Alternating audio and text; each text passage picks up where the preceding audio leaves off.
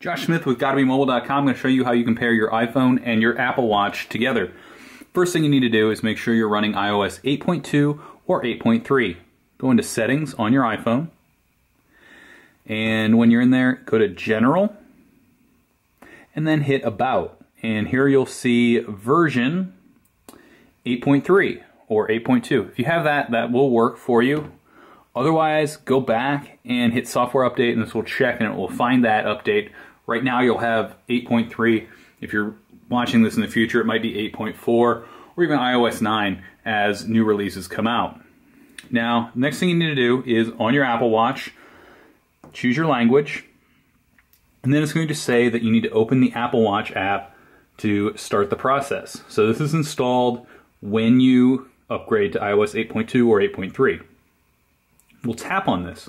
Now, we can pair using an automated process, but we can also tap this little eye right here, and we can do a special manual mode by tapping Pair Apple Watch manually, and it'll walk us through the settings to do that without using this. But it's way easier to just use the built-in tool, and we're going to pick this up and tap Start Pairing on the Apple Watch, and we just line this up and the Apple Watch is paired. And that's really all there is to doing this. If you have already paired this with another watch, you're going to see an option to restore from backup or pair this with another iPhone. Here we're going to set up a new Apple Watch. Choose which wrist you're going to wear it on. I'm right-handed, so I'll wear it on my left wrist. So I'll hit left, and then agree to these terms and conditions. You have to agree twice, just like with any Apple thing. And then we're going to enter a password for our Apple ID. After you do that, hit next, and it will verify that. If you have two-factor authentication set up, it'll handle that during this same process as well. And while you do this, the Apple Watch will stay in this pretty cool reverse thing outlining what you have. Talk about location services, we're going to hit OK. We're going to say yes to Siri.